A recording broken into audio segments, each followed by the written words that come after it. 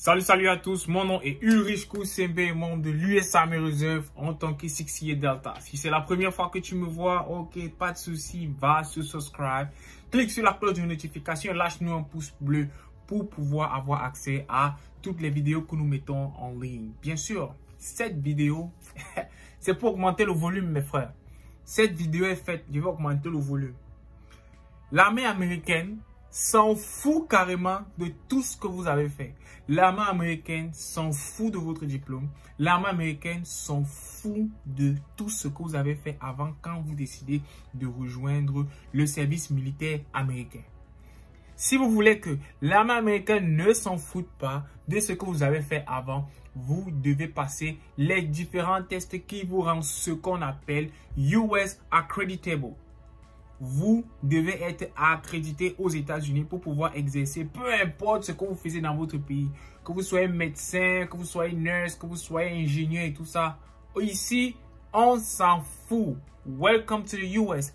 Vous devez répondre à tous les critères qu'on fait aux États-Unis pour pouvoir exercer.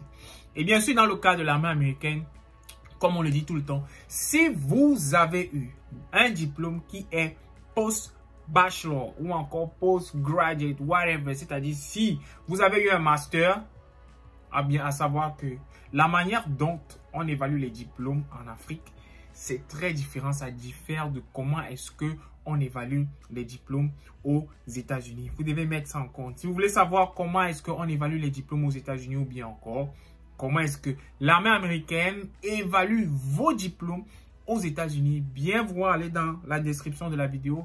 Nous avons fait une vidéo complète qui vous dit comment est-ce que le gouvernement américain, bien comment le service d'éducation aux États-Unis parvient à convertir tout ce que vous avez fait. Il y a une agence qui s'occupe de ça. C'est-à-dire, nous avons détaillé cette vidéo du bac au doctorat.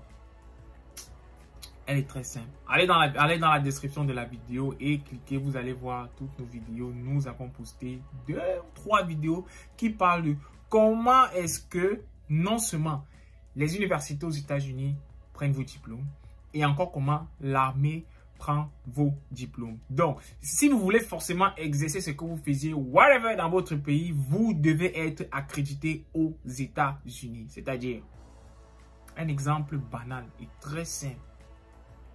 Très simple. Un exemple que j'aime beaucoup prendre dans la majeure partie de mes vidéos quand je parle d'équivalence des diplômes. C'est le cas des médecins. Tu es médecin, chirurgien spécialiste dans un pays autre que le Canada, Porto Rico ou les États-Unis. Tu arrives ici là, tu arrives aux États-Unis, tu pars repasser le board pour pouvoir exercer aux États-Unis. Ne te dis pas que parce que j'ai whatever 5 ans, 6 ans d'expérience dans mon travail de chirurgien, j'arrive aux États-Unis, je vais opérer 0. Tu dois repasser les examens ici. C'est pour cela que beaucoup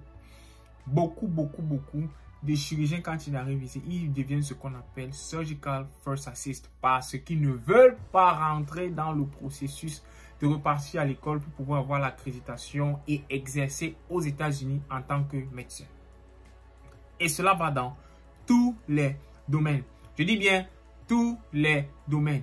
Il est important pour vous que quand vous arrivez aux États-Unis, je dis bien, peu importe le diplôme que vous avez, vous devez repartir à l'école pour avoir les accréditations américaines pour pouvoir travailler ou bien encore pour pouvoir exercer sur le sol américain. Je pense que le volume est bon. Nous voulons encore qu'on augmente le volume. C'est ce qu'on appelle Welcome to the United States of America.